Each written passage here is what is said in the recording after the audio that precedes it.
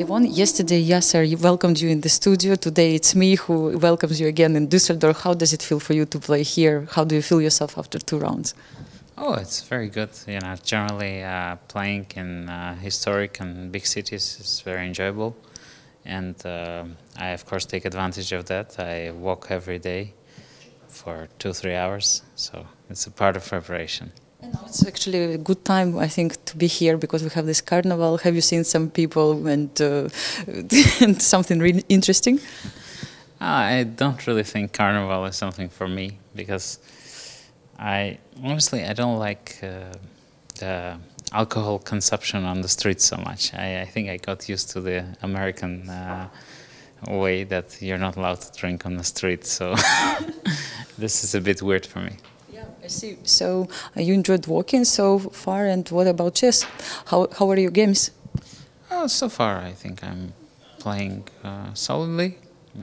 Today was an interesting game too. I generally love that the tournaments have lots of young players. It's very exciting for me, and this is very interesting also. Yeah, I mean it's a clash of generations, and we were actually trying to do something like that, like 5 against 5. Like, who do you think is the most perspective player in this tournament from the youngsters? Well, I think it would be disrespectful to Abdusattar because he almost won Vaikanze. So, of course, he is at the moment in a great shape. Yeah. But today you played, you were checking today the German star, Vincent Kemmer.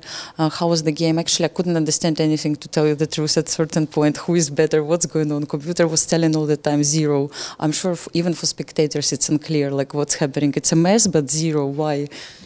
I think it's kind of a very balanced position. It's well, it's a very structural line where white is trying to play against a white-colored bishop, and it leads normally to very unbalanced positions because black has to be in time to open up the bishop with b5, and white is trying to close the bishop with g4 at some point. So it's a complicated and interesting position, but closer to the end, of course, it's a drawish position. So in Vaikanze, I managed to beat Vincent by offering him a draw.